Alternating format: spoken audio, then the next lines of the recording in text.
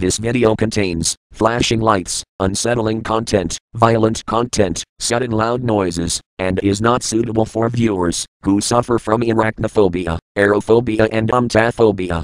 Viewer discretion advised.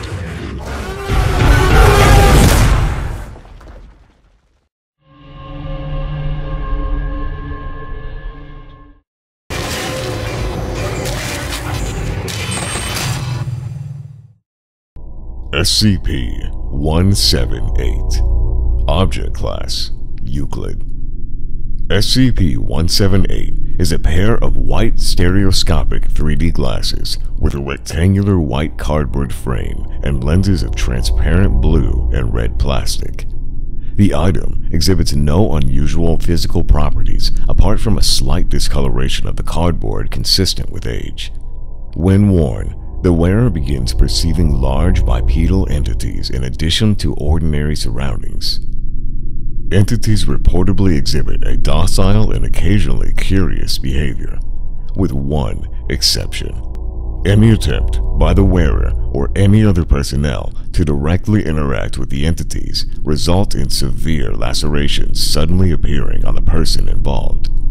The appearance of the lacerations is rapid and it continues until the moment the wearer expires.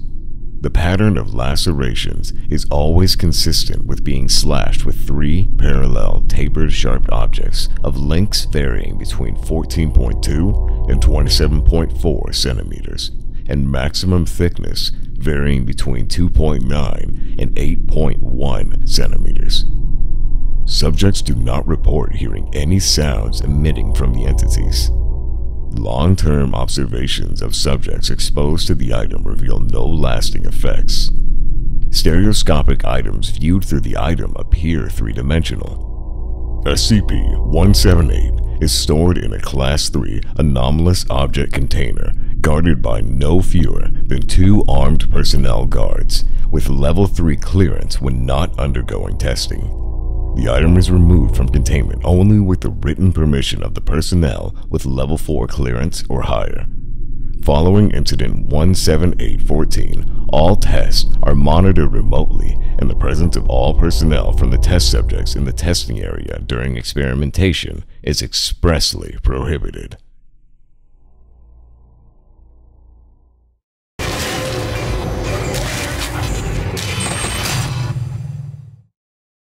SCP-2373. Object Class: Euclid. SCP-2373 resembles an emaciated hirsute humanoid, its skin covered in black, furry bristles. Though, as its lower body appears to have been severed at the abdomen, it is impossible to determine whether these bristles extend beyond the torso. SCP-2373's eyes remain constantly open. If no human subject is present within SCP-2373's direct line of sight, it remains in a dormant state on the floor of its containment chamber.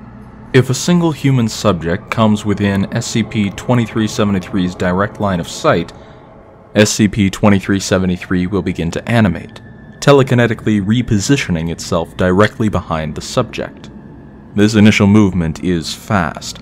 Subjects do not acknowledge SCP-2373's presence as it enters its active state, as the speed of its movements upon animation surpass human visual perception of motion.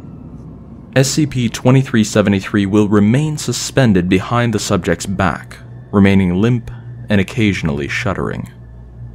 SCP-2373 will follow the subject, altering the position in accordance with the subject's movements, ensuring complete unawareness of its presence.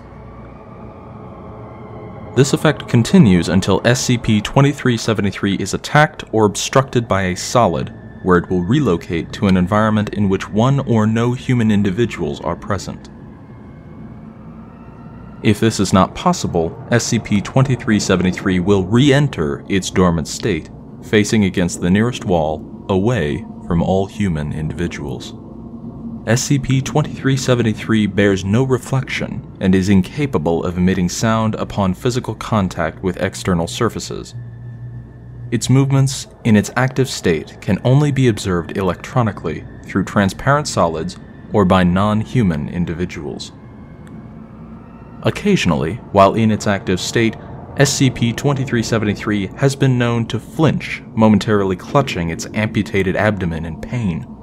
The source of the amputation is unknown, but its cut is consistent with that inflicted by a rotary blade or bands. SCP-2373 is currently contained within a Class A containment chamber at Site-19, separated from Hallway 284 by an airlock. The doors leading into the chamber are only opened consecutively upon entry. No fewer than 2 non-D-Class personnel enter SCP-2373's containment chamber. D-Class personnel enter the containment chamber alone.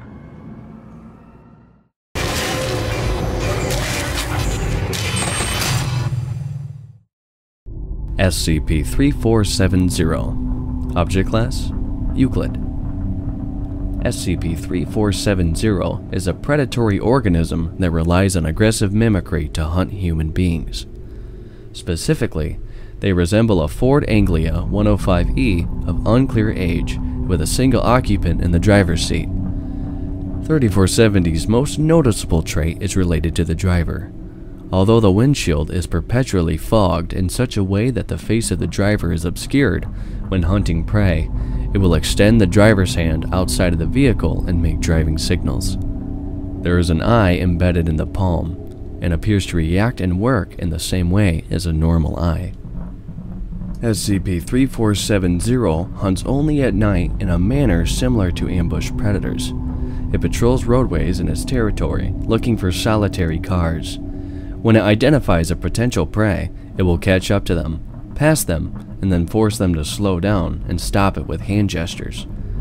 Just before attacking, SCP-3470 will rotate the hand so that human drivers can see its palm. However, its method of attack and consumption is still unknown.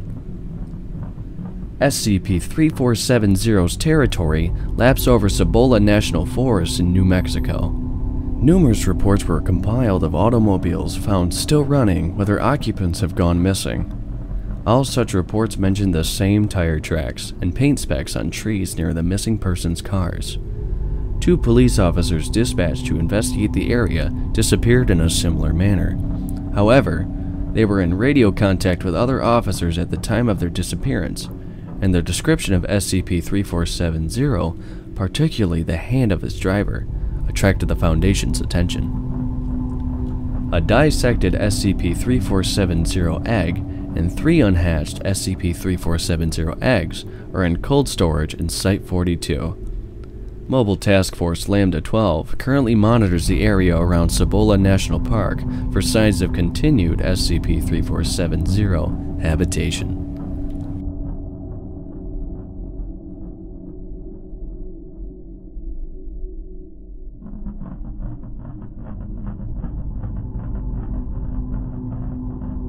Steady, boys. The Lord only knows what's hiding down here.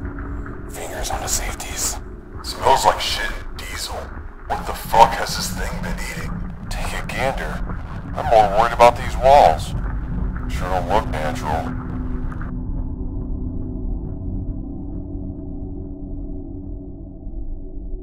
If I didn't know any better, I'd say they look like... Oh, what? Like tire tracks.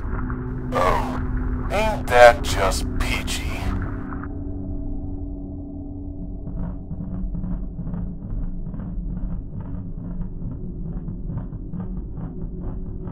Boy, I'm sweating like a pig. Tell me about it.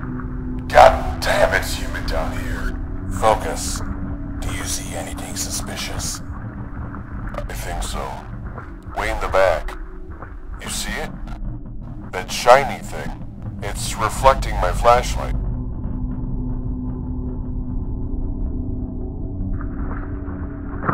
Hold on. I think I just stepped in its shit. Shine your torch on it. Let's see what this thing's been eating.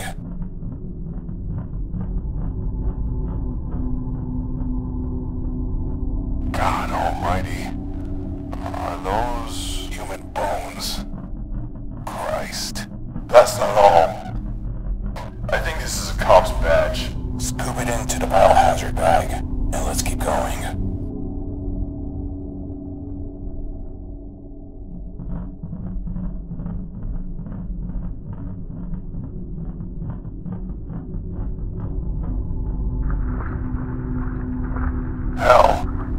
breeding. Right. You know the drill. Grab half of them.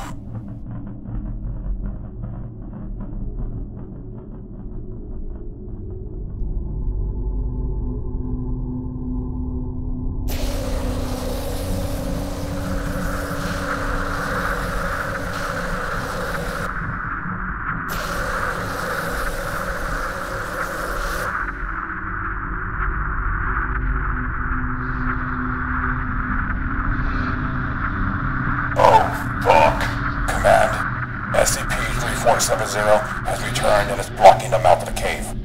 It's revving at us. I refuse to be killed by a goddamn Ford. Stay calm, boys. As God is my witness, all 4 of us are walking out of here alive with a story to tell. Safety's off. Shoot some tranquilizers at it. See if you can knock it out.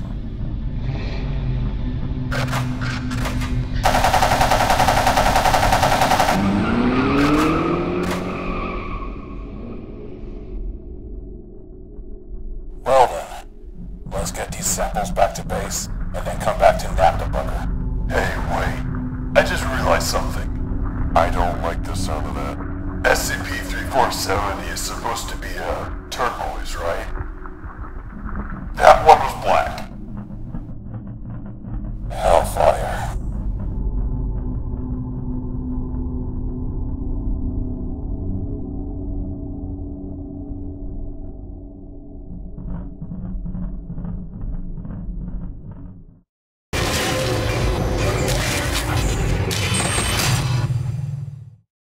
SCP-944 Object Class Euclid. SCP-944 is a single-story building outfitted as a mirror maze, formerly an attraction at amusement park in. After a number of anomalous effects were observed, the building was secured by the Foundation. As the building effect appears to be localized, the remainder of the park is open to the public. Periodically, individuals entering are capable of walking off the intended paths through the maze and into the mirrors. Despite extensive experimentation, the Foundation has been unable to predict where and when the anomalies will occur, or the effects of walking through them. In addition, the distorting mirrors found in the Hall of Fun are sometimes capable of producing permanent distortions in the people viewing them. Handheld cameras have been proven problematic inside, as explained by the former security and staff, stating that the structure causes static and interference. Signs indicating no cameras allowed found around the building also further prove this fact.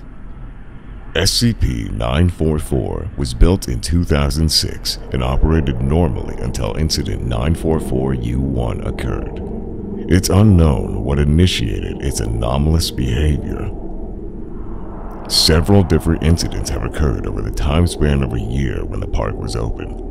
One man has emerged dehydrated and was claiming to have been lost in the maintenance tunnel for 3 days, despite SCP-944 not containing any maintenance tunnels. A child was found severely injured in Maze Hallway B with third-degree burns to their hands and feet. They claimed that they were burned and tortured by an individual who called himself Zippo the Pyromaniac Clown. Extensive police search for the perpetrator yielded no results. A female had emerged from the maze smaller than when she had entered it. She said this was likely due to the fact that she was looking at her reflection in the attraction called the Shrinking Mirror. Foundation personnel intercepted police reports and guest complaints about these incidents. The area was secured and Class B amnestics were administered. Use of robot drones to navigate SCP-944 does not appear to trigger anomalous effects. Therefore, use of D-Class personnel in experiments is approved. Drones would follow the D-Class through the building. SCP-944 is surrounded by a 3-meter-high opaque fence, both to prevent outside access and to allow experimentation unobserved by the public. It is officially listed as a condemned building, and construction area signs are posted to explain the fenced-off parts. Level 1 agents wearing amusement park security uniforms guard the area and prevent unauthorized access. Non-D-class personnel entering SCP-944 are cautioned to follow the blue floor lines indicating safe paths. The Hall of Fun is off limits due to possible exposure to anomalous effects. D-class personnel are outfitted with subcutaneous GPS location transmitters before being permitted to enter SCP-944.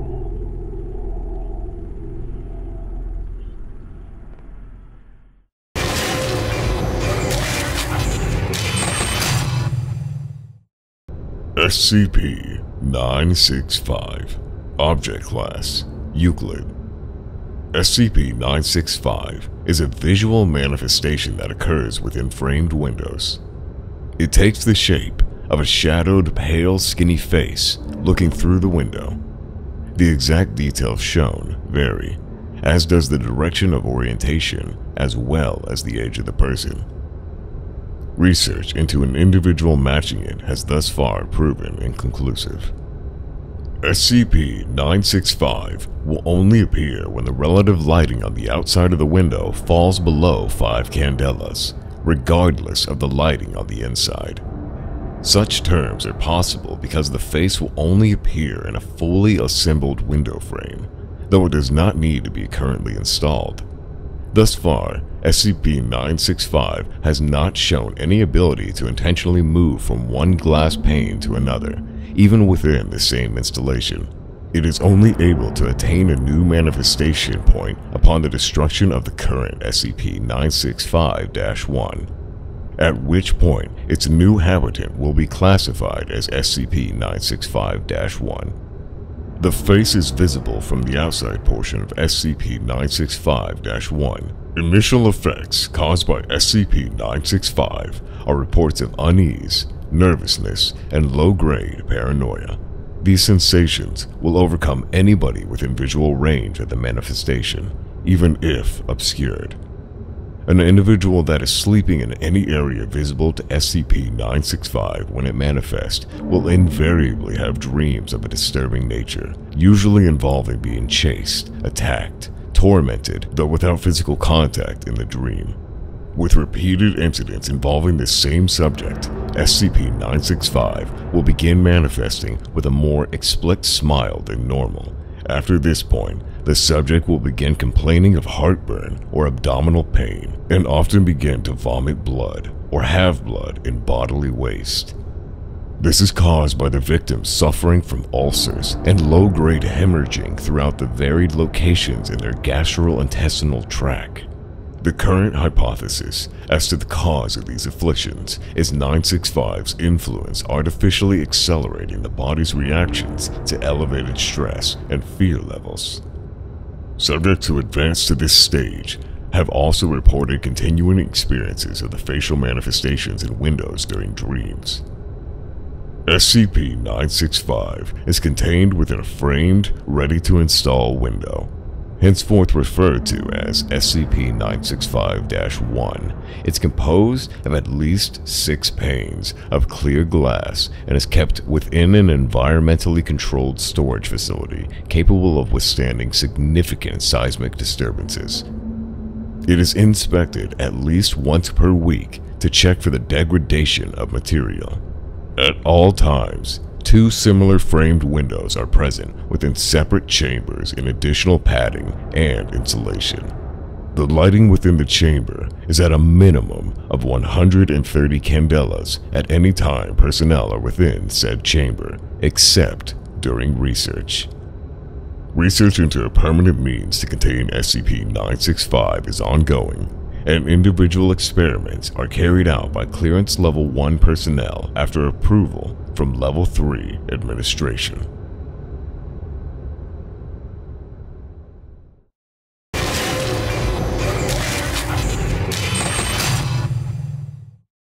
SCP-432 Object Class Safe. SCP-432 is a 2-door steel storage cabinet. The exterior of the cabinet is green, and bears no remarkable features except small areas of corrosion and light scratching. The doors of the cabinet are fitted with a basic slide bolt and a hasp for a padlock, allowing the door to be secured from outside. The interior dimensions of 432 display significant disparity with the exterior. The doors open into an apparently extra-dimensional space containing a large labyrinth complex comprised of an uncharted series of corridors. The exact size of the labyrinth complex to which SCP-432 connects cannot be accurately measured, as each time the doors of the cabinet are closed and then reopened, the entrance created by the cabinet apparently moves to a different section of the maze. The fate of personnel within the maze when the door is closed is unknown, although remains discovered within the maze suggest starvation is a likely outcome. Other remains, coupled with additional evidence gathered during exploration, suggests that the labyrinth contains a large, predatory inhabitant of indeterminate species, hereafter known as SCP-432-1. GPS units used within 432 are rendered useless, as are cellular phones. Remote control devices sent into it are similarly impaired and cease to function after traveling an average of 20 meters into the maze, rendering remote mapping of the internal layout impossible. High-gain radio transmissions can be used to keep in contact with personnel within the labyrinth, although significant interference occurs deeper into the maze. If the doors of the cabinet are closed, then all forms of contact with personnel within SCP-432 are severed. Currently, expeditions have been sent into 432 to attempt to chart its internal geography. To date, D-Class personnel have been lost within the maze. No further expeditions are made without express permission of at least 2 Level 4 personnel. Paint samples, metal fatigue, and construction techniques date SCP-432 to have been constructed in the early 1950s. However, artifacts recovered from within have been accurately dated to much earlier periods. SCP-432 is kept in a standard storage area at Sector 25. It is kept locked at all times, and the key to the lock is kept in the adjacent security station under guard by 3 Level 3 personnel. No other special containment is required.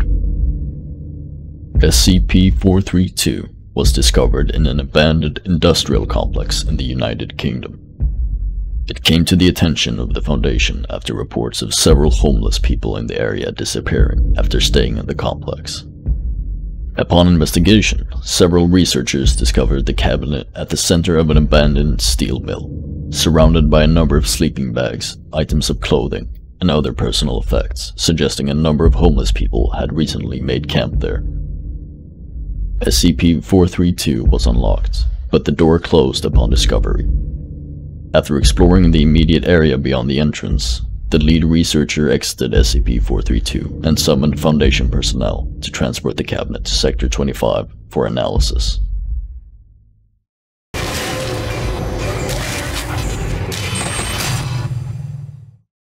SCP-015-IT Object Class Euclid. SCP-015-IT is a humanoid entity around 1.9 meters tall, with hairless skin capable of absorbing 98% of incident light. Its face presents neither nose nor external ears, and its eyes can emit light due to phosphors placed on its iris. The mouth has 8 pointed teeth in each jaw, while the tongue, 28 centimeters long, is forked. On both points there are 2 hollow needles directly connected to the esophagus. Physically, SCP-015-IT presents a reduced muscular mass. Despite this, however, it is surprisingly strong and can easily subdue an adult human. SCP-015-IT is highly resilient to physical damage and can heal quickly from wounds and damage to internal organs. SCP-015-IT is predominantly active during the night and feeds exclusively on adrenaline and noradrenaline produced by mammals, with a preference for human prey. To procure them, SCP-015-IT developed a hunting method aimed at scaring its target as much as possible. Usually it hides in dark spots, trying not to be seen, and stalks its victim. If it is not spotted, SCP-015-IT waits until its prey is distracted and approaches it silently, before grabbing it and biting them on the side. The bite is not meant to kill the victim, but to use the large teeth as anchors while the tongue darts forward and snicks directly in the adrenal gland. The blood, rich with adrenaline, is aspirated from one of the needles, while the second expels it with the addition of a mild sedative. This allows SCP-015-IT to keep the prey immobile without wasting too much energy, and to leave undisturbed after its meal. Prolonged observation of SCP-015-IT causes psychic deterioration to exposed subjects, with auditive and visual hallucinations, panic attacks, and in the most sensitive individuals, damage to the cardiovascular system. The first symptoms appear after 2 weeks, but this time is reduced if SCP-015-IT doesn't feed regularly. The cause of this phenomenon is currently unknown, but it is theorized that it is a method to rend vulnerable prey that would be too strong or aggressive otherwise. SCP-015-IT is contained in a standard cell in Site Vitoria and is kept under surveillance by a system of cameras and infrared sensors. The room and the adjacent corridors are painted white and kept well lit. 2 times per day, a pig is introduced in the cell for SCP-015-IT to feed. Personnel assigned to its cell take psychological evaluations weekly and are cycled every 3 months. SCP-015-IT was first captured on the 22nd of May, 2012, after the police of the province of Caserta received many reports of vampire attacks. Site Vitoria set the SSM-4 to deal with the menace. Due to its unsuspected agility and its coloring, which allowed it to hide in dark areas, 015-IT managed to avoid capture until it was shot with a transmitter that allowed the Foundation to trace its position. When it was surrounded, it reacted with unforeseen violence and was able to kill and wound several soldiers before being subdued.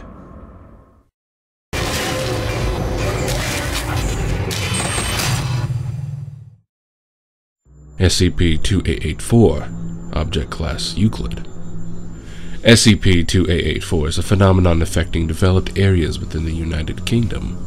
SCP-2884 exhibits no identifiable pattern in the location or rate of its manifestation, other than an increased probability of manifestation in areas with relatively high crime rates. SCP-2884-1 are CCTV cameras which appear in areas affected by 2884.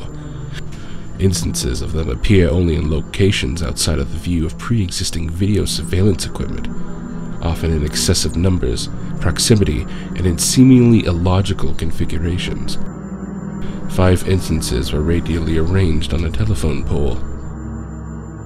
9 instances were observing different sections of a child playground.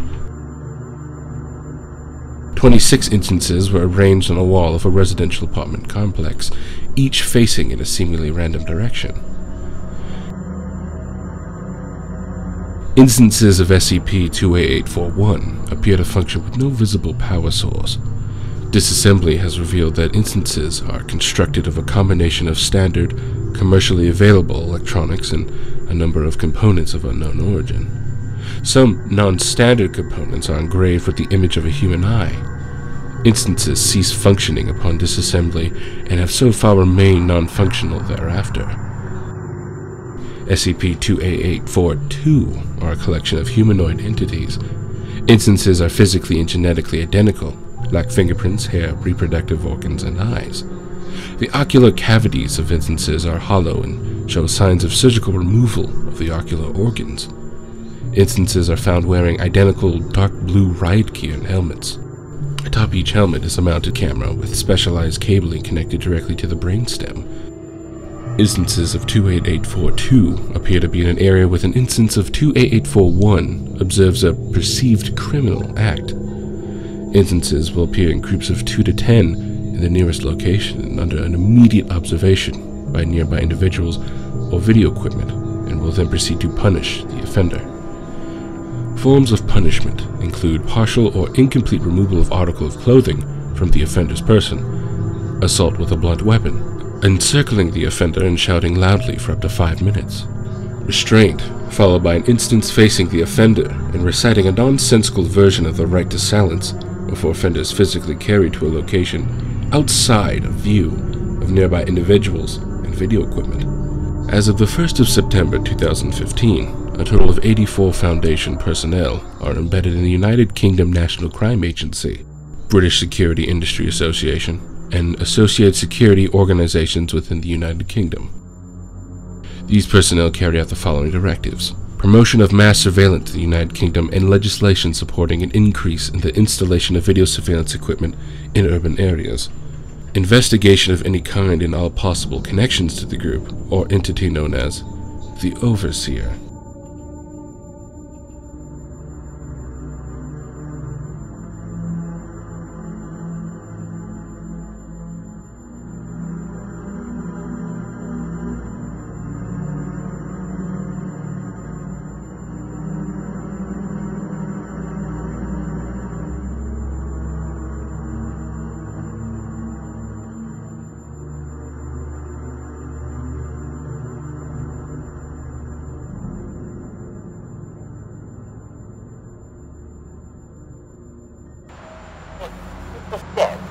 Under arrest for violation of Law 1130, public indecency, and Law 3667, and unauthorized use of a public bench.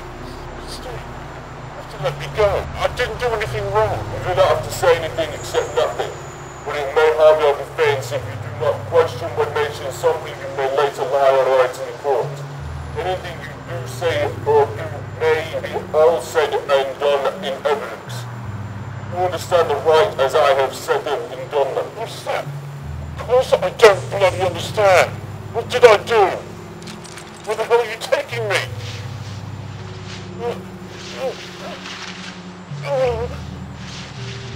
Let me go, you fucking tosses! Let me go! Let me go!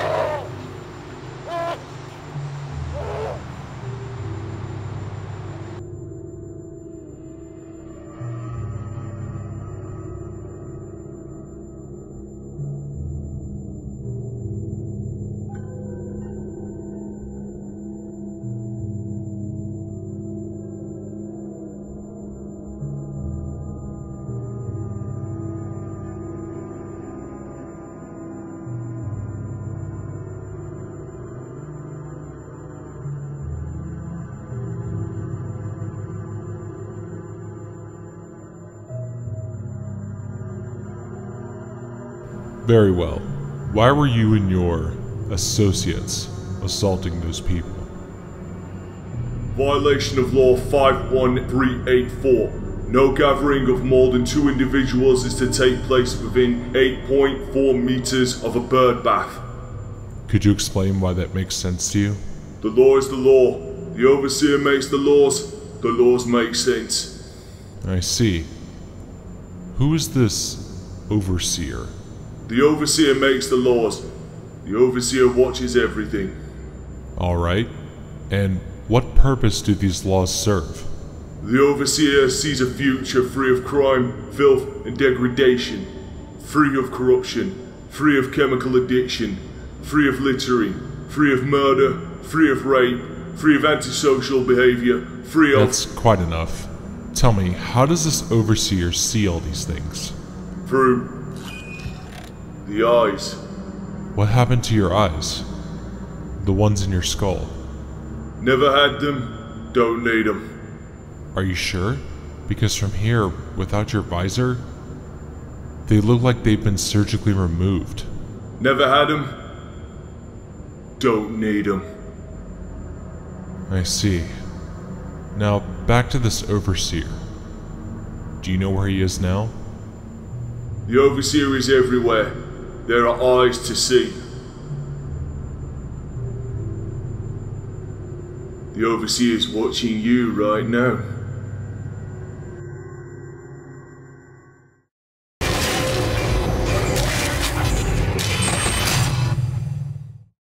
SCP-072. Object Class: Safe. SCP-072 is a shadowy and translucent projection which resembles a long hand, the fingers of which taper to a sharp point. Detailed recording of it is difficult, and it does not manifest at light levels above 5 lux. Instances have only been observed to manifest when a human enters REM sleep while located in a bed infected by SCP-072 and leaves a foot or feet exposed to open air. If these conditions are satisfied, it will emerge and appear to use its pointer finger to tap on the subject's foot until they are awake. Subjects have reported that at this point they were unable to move, showing symptoms similar to sleep paralysis. This continues as long as SCP-072 is visible. SCP-072 will then use its pointed fingers to cut portions of flesh off the exposed parts of the subject's foot or feet. It will return to within the bed in between each removal, emerging without the collected material. This will continue until it has taken all of the exposed foot or feet, stopping at the ankle. Those subjects exposed to SCP-072 report this process to be immensely painful. Its paralytic effects render them unable to scream or call for help. It is unknown if manifestations of SCP-072 feed on the collected material or use them for some other purpose. As long as the wounds are properly treated, its effects are not fatal, but have been observed to cause psychological damage relating to sleep in the future. There is also a secondary effect. Any bed within approximately 10-meter vicinity of a bed which manifests the effects of SCP-072 will also host an instance of SCP-072. Destruction of a bed affected by SCP-072 reveals no anomalous materials and no trace of biological material removed from subjects. All known instances of SCP-072 are contained in a holding cell. Access is allowed only during authorized testing procedures. Without prior approval of the Senior Researcher Grant, no materials created for the purpose of being slept on are introduced into a 15-meter vicinity of the holding cell. Instances of SCP-072 were first discovered in an apartment building in Michigan, after local media reports on its effects caused by a local panic which drew the attention of embedded Foundation agents.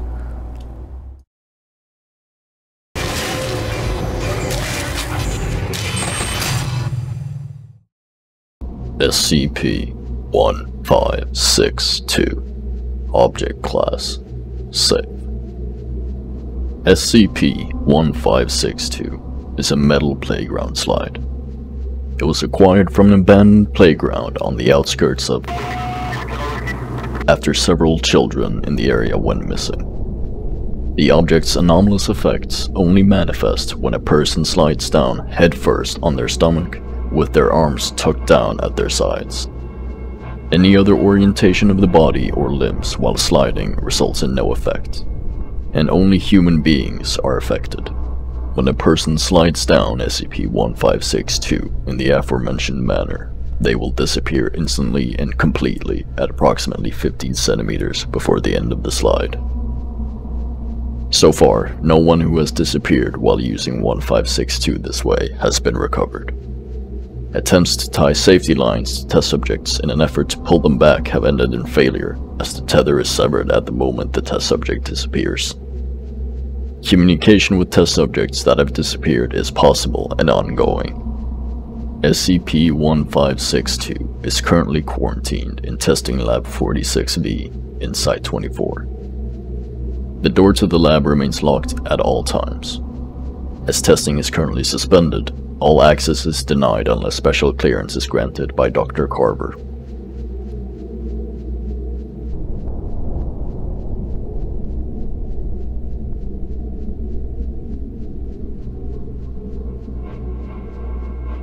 D2445, can you hear me? Yes, Doctor. I can hear you.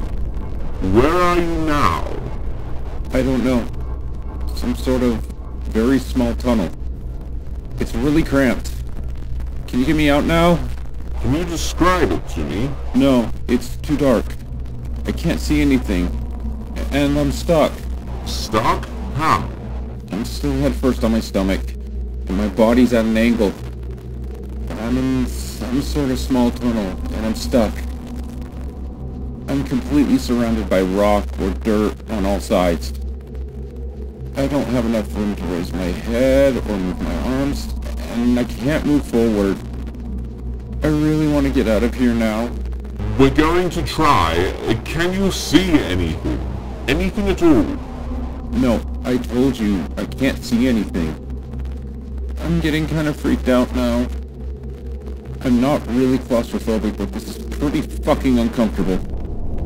Pull me out of here. Unfortunately, your safety line was severed when you disappeared, so we can't pull you out. We will try to figure out another way to retrieve you. For now, just stay calm and keep talking to me. No. You need to get me out now.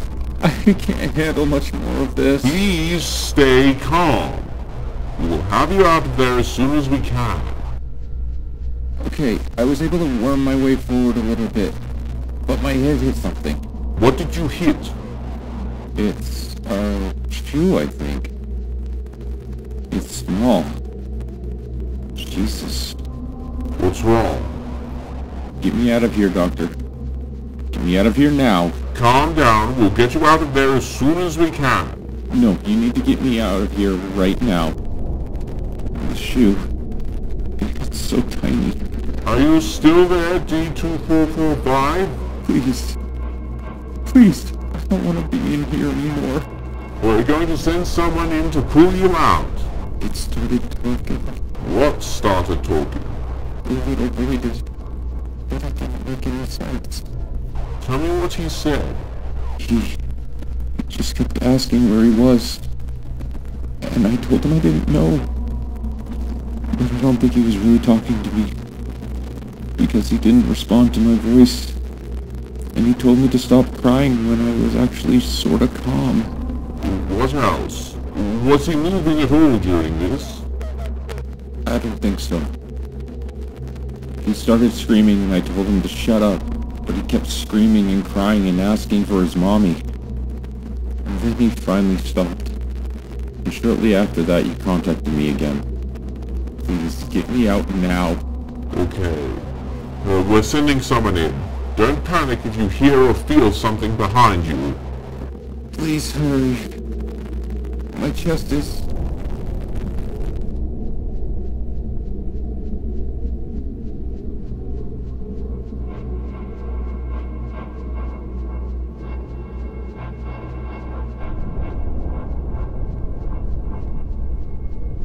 D8600, can you hear me? Yeah, I can hear you, Doctor. What is your situation? We're not getting anything on the video feed. I'm in some sort of cave or tunnel. It's really small and dark. My headlamp stopped working as soon as I got in here. Are you able to move at all? I'm not sure I can get my arms up in front of me, but I can sort of wiggle my way forward. Wait, what's this? Hey! Are you alright? D8600? I just bumped into someone's foot. They're not moving at all. Hey, are you okay down there? That could be D2445. Davies, try D2445's radio. I can hear his radio, I think. I can hear Davies' voice. D2445 isn't responding. And we're not picking up Davies' voice on your radio through our end. Yes, Doctor. I can hear you. Davies, turn that off. I can hear him through D8600s. Hey man, I'm I glad. don't know. Some sort of very small tunnel. It's really cramped. Can you get me out now? D2445, listen to me. D8600 is behind you and he's there to help get you out. No, it's too dark. I can't see anything. And I'm stuck. Hey man, it's okay. We know you're stuck and we're both going to get out of here. I'm still head first on my stomach. And my body's at an angle.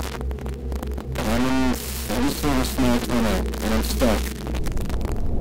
I'm completely surrounded by rock or dirt on all sides. I don't have enough room to raise my head or move my arms, and I can't move forward. I really want to get out of here now. Okay, man, it's okay. I'm gonna try and get my arms up and I'll grab a hold of your ankles. They should be able to pull us out of here then. No, I told you, I can't see anything. I'm getting kind of freaked out now. I'm not really claustrophobic, but this is pretty fucking uncomfortable. Get me out of here! I'm working on it. Have some... D600, stop talking. Something isn't right here. D2445 is just repeating everything he said to me when we initially made radio contact with him. No. You need to get me out now. I can't handle much more of this. It's okay, just calm down. Doctor, I think he's just freaking out. I almost got my arms in front of me. Okay, I was able to run my way through it a little bit. But my ear did something. No, he's literally repeating his side of the conversation, word for word. Did he actually move at all, like he just said he did? I don't think so. Okay, this is getting kind of creepy, but I've got his ankles. See if you can pull us out now. It's, shoe, I think. It's small. Jesus. Doctor, what is he talking about? Can you just pull us out of here? Get me out of here, Doctor. Get me out of here now. We can't pull you out. I'm sorry. No, you need to get me out of here right now. The shoe. It's so tiny. What the fuck are you talking about? Why can't you pull us out? What does he mean the shoe's so tiny? What the fuck is going on, Doctor? Please. Please. I can't want to be in here anymore. D8600. Unfortunately, the rope we tied to you was severed as soon as you vanished. We didn't realize that would happen. It started working. Fuck. Okay. Okay, then I'll try inching my way backwards. I won't be able to bring him with me, though.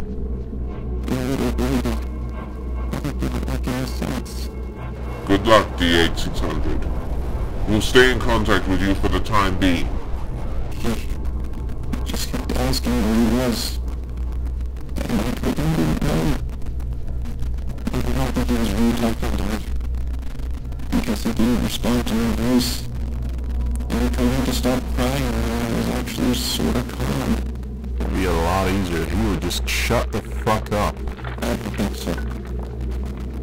He started screaming when I told him to shut up. But he kept screaming and crying and asking for his mommy. And then he finally stopped. And shortly after that, he contacted me again. Please, get me out now. Shut the fuck up already! Creepy asshole. Please hurry. My chest Are you making progress, D8600? Little. It's not easy, but I'm getting there. Yes, getting kind of stale in here. Hope there's enough air for me to make it back. Did he finally shut up? I'm not hearing him on my end anymore either. Thank God for that. I was starting to think that... What is it? You were starting to think that... D8600? Are you still there? What happened?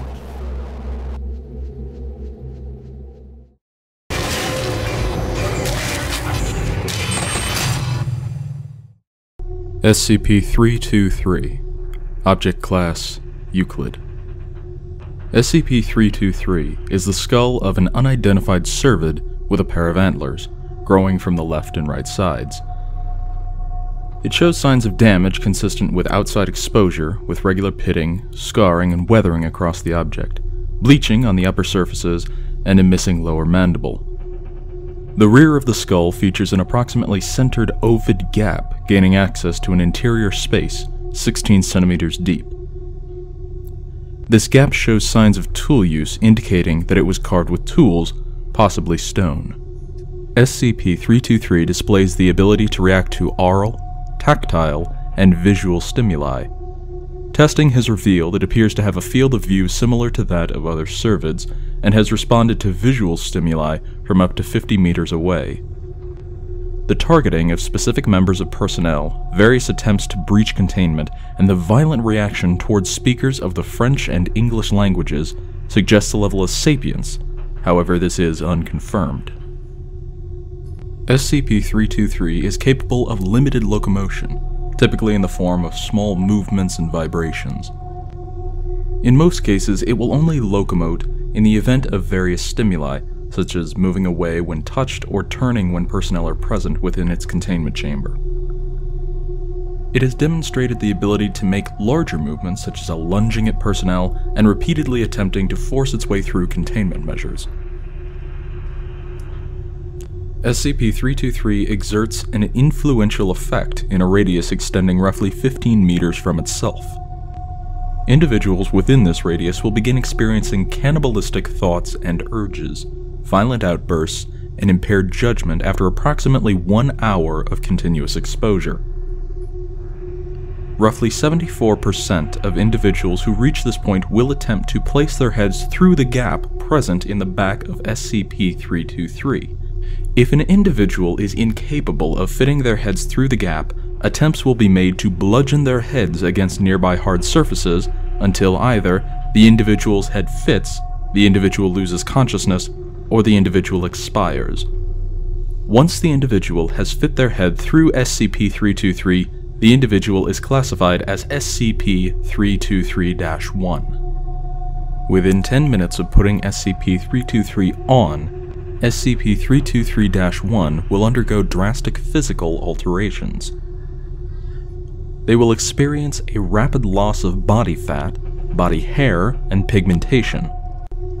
SCP-323-1's metabolism will experience a dramatic increase, requiring a constant caloric intake, with starvation occurring anywhere between 15 to 30 minutes if no self-preservation efforts are made.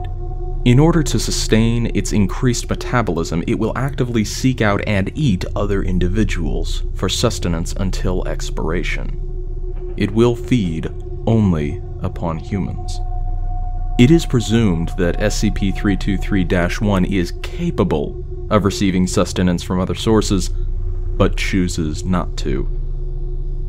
SCP-323 is kept in a concrete containment cell in Site-91. The object is restrained in the center of the cell. The cell is surveyed remotely at all times, and any signs of activity are to be reported. No personnel enters 323's containment cell except to examine the integrity of its restraint measures. The restraint measures are examined bi-weekly, and any signs of damage are repaired immediately. All personnel who enter 323's containment cell are accompanied by an armed guard.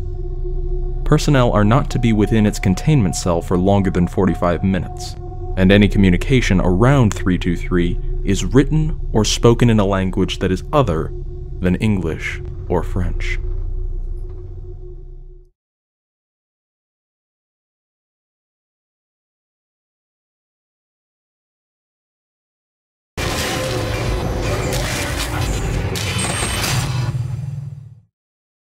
SCP-2863 Object Class Keter. SCP-2863 refers to a population of spectral entities resembling giant 30-meter-tall animated human skeletons that manifest within the borders of Japan. The exact number of instances is not known, but at least 206 separate individuals have been catalogued. Instances will only appear after sunset, as they lose corporeal form if exposed to light brighter than approximately 1.1 lux. The exact process by which this occurs is currently not understood. Disappearance in this manner is temporary, as instances have been sighted on nights following their neutralization. It's not currently known whether or not SCP-2863 instances are sapient, as their behavior consists solely of the capture and consumption of humans. They are capable of moving very quietly, though manifestations are commonly preceded by a faint sound, most commonly described as rattling. Due to their silence, size, and proclivity for very dark areas, they can easily and quickly catch humans on foot. Once an instance has caught a human victim, it will bite off its victim's head and drain their blood into its mouth. This blood is apparently absorbed into 2863's bone, despite the lack of any digestive mechanisms. Due to increasing urban development and Foundation monitoring, no fatalities due to these instances have been recorded since the 31st of October, 2008. Due to the impermanent nature of SCP-2863 instances, long-term containment is functionally impossible. Should an instance of SCP-2863 be sighted in the field, Mobile Task Force Omicron-3 is to move in and neutralize the entity by the use of ultra-bright floodlights. Any civilians exposed to SCP-2863 are to be given Class A amnestics and released.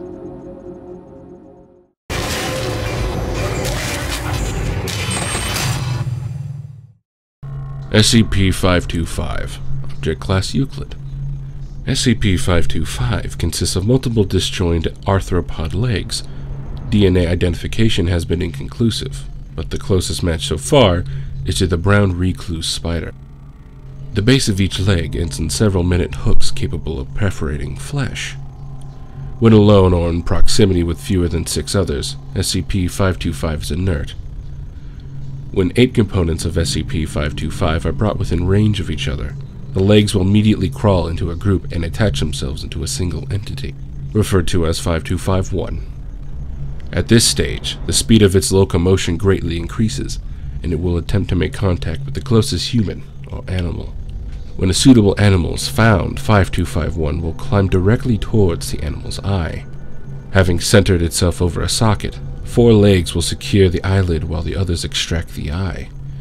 Despite 525-1's rapid movements, extreme care is taken not to damage the eye during the extraction, severing the optic nerves and central retinal vein. Once the eye is free from the original owner's socket, 525-1 will implant the base of each leg into the eye. Close inspection shows that the hooks at the base extend, effectively rooting the leg into position. If allowed to remain, 525-1 will lay what appear to be eggs in the socket of the host before climbing off. When in the possession of an eye, 525-1 is no longer hostile, and its movement is somewhat impeded. Curiously, 525-1 does not respond to visual stimuli, suggesting that it does not use the eye for sight. Over time, the eye dehydrates, eventually turning the same reddish color as SCP-525. After 2 to 3 weeks, 525-1 will abandon the eye and begin a search for another. Outside testing conditions, the individual components of SCP-525 are stored in separate glass containers. No more than 6 components are stored in the same room within 15 meters of each other. All currently existing components are accounted for at the storage site 23 in lockers. Only Class D personnel are authorized to handle 525 specimens. All supervising staff wear protective eyewear during testing.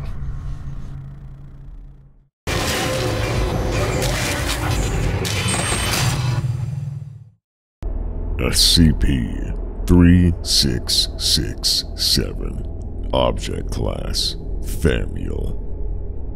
SCP-3667 is a spatial anomaly located within a sinkhole at the bottom of the Peace Kimberlite Diamond Mine in Nizhny Sakha Republic. Although ground-penetrating radar or magnetotelluric imaging techniques do not reveal any unusual structures below the mine or town of Nizhny, the sinkhole contains a Leibniz-class spatial anomaly, approximately 5 kilometers at its widest point and 6 kilometers at its highest point, consisting of a subterranean network of caves and passages. To date, 24 unique species, classified as SCP-3667-1A through SCP-667-1X, are recorded. Certain species are sapient, and the vast majority are anomalous. All species display hostility to humans. Approximately 12,000 anomalous human beings have been reported, classified collectively as SCP-3667-2, most suffering from varying degrees of psychological distress. A variety of machinery, mostly wooden, designed to imprison and torture humans or humanoid figures classified as SCP-3667-3 have also been seen. SCP-3667 is continually monitored by members of the MTF Chief 5, with additional personnel requested from Site-574 as necessary. As of January 14, 2012, the Mirny mine has been outfitted with surface-to-air missile systems around its perimeter to eliminate potential SCP-3667-1 instances. Civilians are discouraged from entering the ground on the pretext of unstable terrain and will be detained and amnesticized if discovered trespassing. Any potential excursions into SCP-3667 must be approved by both the Site-574 Director and the Regional Administrator. Due to the large Foundation presence within SCP-3667, as well as the continued cooperation of the sentient sub-instances, containment procedures have been reduced accordingly. MTF Chief 5 will continue to exterminate any non-compliant or non-sentient SCP-3667-1 sub-instances that pose a threat to the Foundation personnel, but their duties have been expanded to include A. Mapping and analyzing SCP-3667's topography and composition, and B. Determining methods of utilizing SCP-3667-3 to contain existing SCPs. The sinkhole containing the entrance to SCP-3667 was formed on December 17, 2010, when workers at the mine performed a routine drilling operation. When the drill unexpectedly encountered the spatial anomaly and penetrated the cavern system of SCP-3667. The resulting cave-in killed one of the workers while injuring several others. Their initial exploration of the cave system identified some of the aforementioned stone structures and possible human remains. While attempting to contact their supervisors, an instance of SCP-3667-1 violently emerged from the sinkhole and immolated the survivors. Foundation assets were scrambled from nearby Site-574 after intercepting dozens of police calls describing a winged human creature. Fires in collapsed buildings across the town of Mirny delayed the response time of the Foundation personnel considerably. Ground troops proved ineffective in subduing or terminating the instance before a Foundation helicopter was able to eliminate the threat. In the immediate aftermath, the town of Mirny was airily amnesticized by Foundation operatives, and the extensive fire damage was attributed to a gas leak at the nearby Mirny Polytechnic Institute.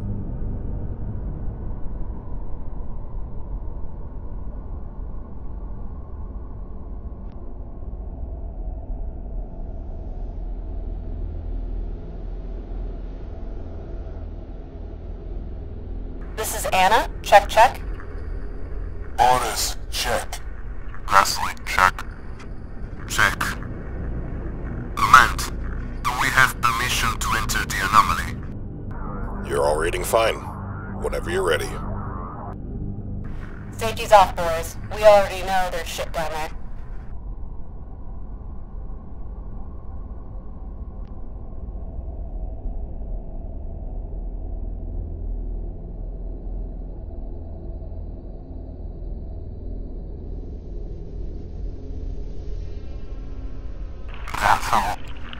Not right. Team 1, we've lost contact with you for a few seconds. Can you do a Hume check? Standard procedure.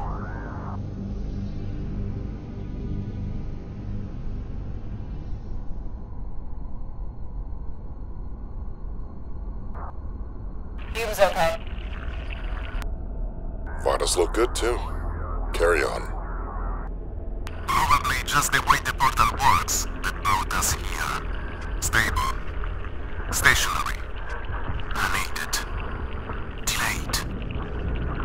I don't remember the rest.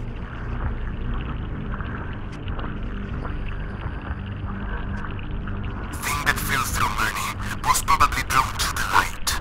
I'd want to get out of here too. Avoid caution.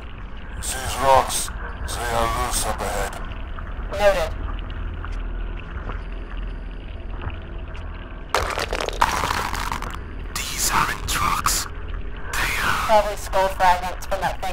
unexpected. Nothing we haven't seen before. Command, be advised that judging by sounds, we're getting close to moving water. We might have to attempt to cross it. Understood. Master, Command, please be advised that it smells rank in here. I think it's coming from up ahead.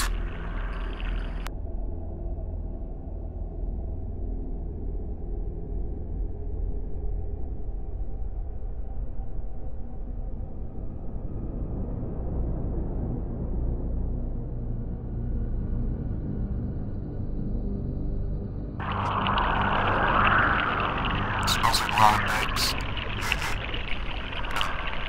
Blood? And vanilla? Vanilla? It's right.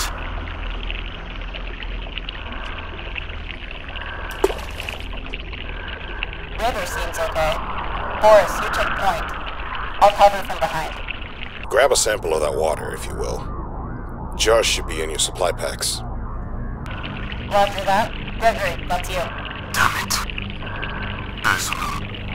This feels personal. Team 1, you're operating on a very short clock here.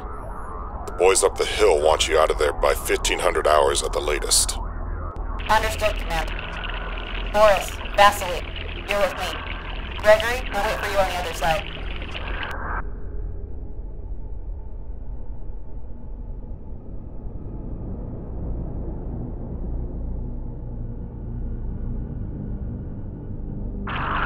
I'm seeing some very uniform stones on the side of the river, Command. Can anyone else confirm? This might be evidence of the remains of some kind of structure. Vasily? There's definitely part of a wall over here. Structure confirmed. Alright. Can we get any idea of possible age, Team 1? Does it look occupied? I'm guessing 100. Few hundred years old. Some of these bricks are disintegrating. Looks abandoned. We could be dealing with some sort of sentient life down here, though, Command. I promise on that. What do we do if we make contact? You are not cleared for that kind of interaction. If anything sentient's still alive in there, we'll send a specialist team another day. Your mission is being cut short. I want you to scout out the extent of the structure, and then we're bringing you out. There's what looks like a hallway leading in. Let's make this quick.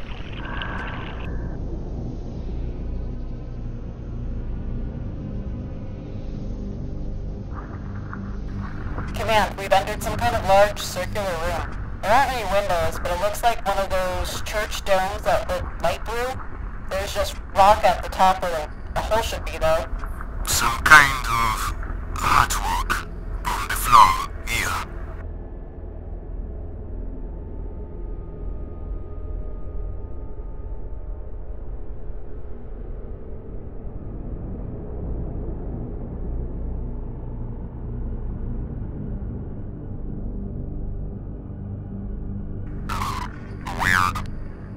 Up to here, get under that.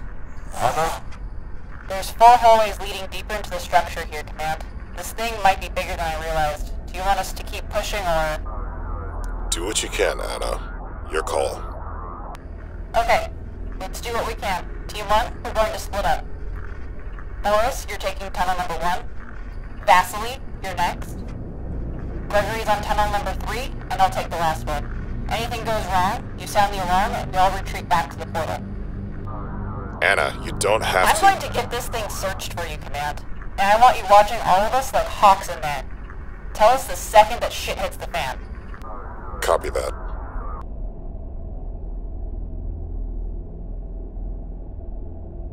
Command, I think I'm approaching an exit. I feel a breeze. Command? Gregory, come in. Command? What's going on? Still here. Turned off my headlight. I think there is something here. Gregory, get back to your hallway and retreat to the portal. Anna, you too. I'm pulling you all out.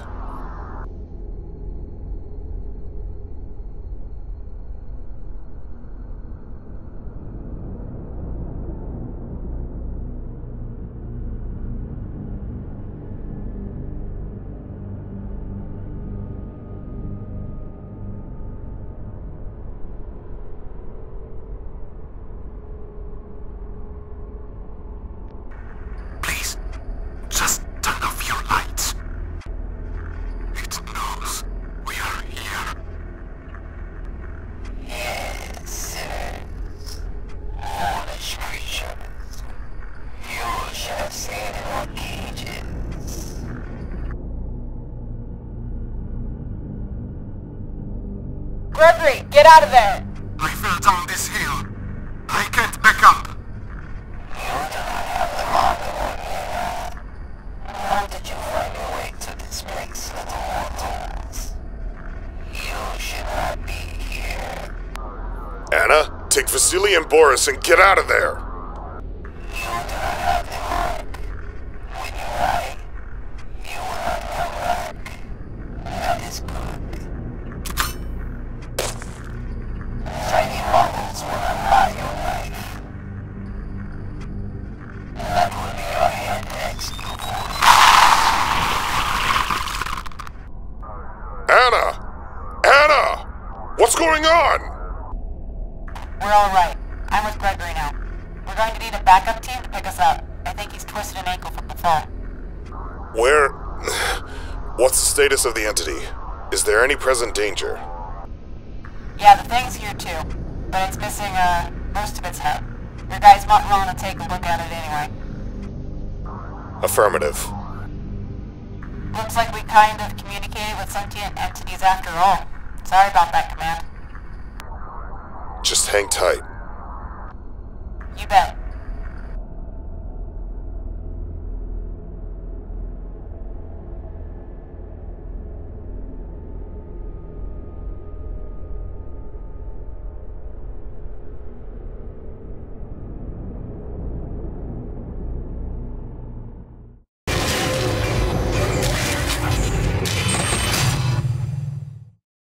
SCP-1506, Object Class, Keter. SCP-1506 is the designation for the global phenomenon which spontaneously generates instances of SCP-1506-1. These are designations for anomalous colonies of at least approximately 900 spiders of mixed species. By applications of multiple varieties of spider silk, they are able to build a complex web structure, less dense than air in which the spiders may live. It exhibits remarkable behavior, as individual spiders are rarely seen working in cooperation and never in cross-species cooperation. It has been found at altitudes of up to 18 kilometers. In order to change altitude, the volume of it is increased or decreased, suggesting the web structure is being constantly maintained. Thus far, it is unknown how spiders are able to detect their prey at this height. 1506's preferred method of predation is to spin a web to the ground from an altitude. Any animalia touching the spider web will instantly adhere and be unable to remove from the web. Only live animal matter exhibits this effect. When enough food has been caught, SCP-1506 will reel in the web at considerable speeds. When it has fully reeled in its prey, the web structure will engulf the animal. Consumption of prey takes place over a few days, depending on both the size of the prey and the colony. Humans take approximately 5 days for an average-sized colony to digest. The largest single prey animal recorded has been an elk, taking 11 days to digest. Waste is allowed to fall freely, leaving a desiccated husk that will often shatter on impact. Using remote cameras to explore the structure has proven a failure, as all attempts have had the drone immobilized by the web. Spider-mounted cameras have failed in a similar manner. The only successful method to obtain internal visuals is through prey-mounted camera, which allows only for stationary video feeds. SCP-1506 was first brought to the Foundation's attention in 2004, when a viral video thought to originate in Chile showed a man walking through the streets at 0247 local time. He suddenly stops walking whilst looking very startled and begins brushing at his arms and face before vanishing. High-speed analysis shows that he was dragged vertically out of frame. The footage has been doctored to remove the 3 frames and has been publicly revealed to be part of the viral campaign for energy drink.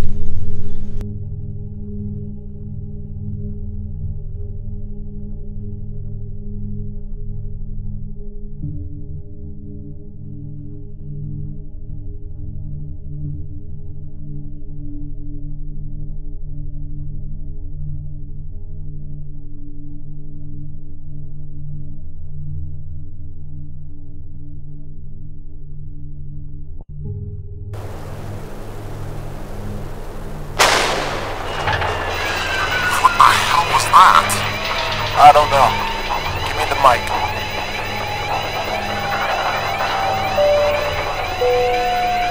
This is Johnson, your co-pilot for today. We do apologize for the turbulence back there. We do our best to make your flight as smooth as possible, but the occasional hiccup will happen. We thank you for understanding. Okay, what the hell just happened? I thought it was a cloud. Clouds don't make a bang when you hit them. I'll have a look. Oh shit! What? Mayday, mayday, mayday! This is flight in immediate distress. Require urgent assistance on a spider infestation. Over. What the hell? Can they get through the door? This is flight. Our flight cabin has been compromised by spiders, and they're everywhere. Come in. Over. Pan pan. Mayday. Anyone?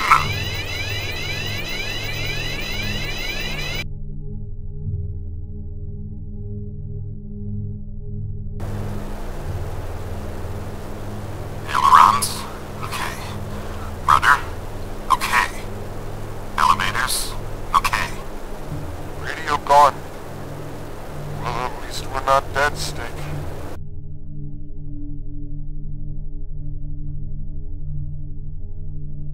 We agreed this is what we have to do. I don't want to.